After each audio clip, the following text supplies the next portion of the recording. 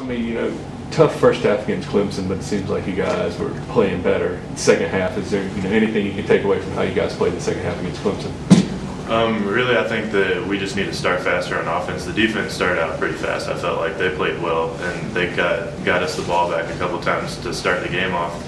But offensively, I think just to start faster so that we're not going to be having to play from behind so much. Another 2 touchdown catches for you. Just talk about your play this year. What do you think's been the key to your sort of resurgence this year?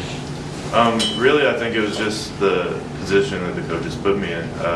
Instead of playing fullback, now that I'm an H-back playing on the line, tight end, and in the slot and everything, I think that's helped me out the most, me having the opportunity to get open and catch the ball a little bit more. Just looking ahead this week with BC, what do you see? What do they bring to the table? BC is definitely a great defensive team. They always are. So I mean, no matter what, they're gonna come out and have a great defense, and we've seen that on film already, where they're a physical defense, and they're gonna bring up and they're gonna come on Saturday and be ready to play. Just a win. How bad does this team need a win? We definitely need a win. We've had a couple losses now, and to have a win on Saturday, that would be a big thing for us.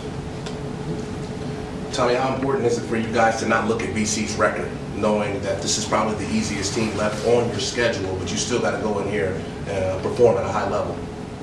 Honestly, I don't think we ever look at their schedule and say, oh, this team's terrible or anything like that. But we're going into that game and we're saying BC is a good team because they are. They've had a couple bad breaks, but they're a good team, and we need to play like that, and we need to go out and play our best game to get a win, or else they can beat us. You speak about playing your best game. Obviously, every game from this point forward is a must-win for you guys, but how important is it for you guys to put on a good performance to give you some momentum down the stretch of the season here? I think that's definitely something that we need to do. We need to play a great game offensively, defensively, and on special teams to get us some momentum to be able to become bowl eligible. How different is it to have Mike Camp back in the lineup for you guys, and what does he do for your offense?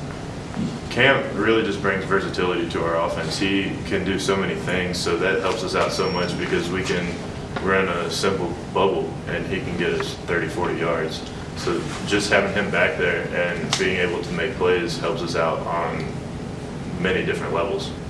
You said BC's defense has always been good or whatnot. Well, what is it about Boston College's defense that gives people trouble? They're very disciplined. They're a very disciplined team. They run a lot of zone coverages and things like that, and when they don't really miss assignments, they're, like I said, very disciplined, and they run to the ball. They're always fast and physical, and they're always big. And they have a great defensive line always. So that's usually how BC's defenses are made up. They're just great defensive teams.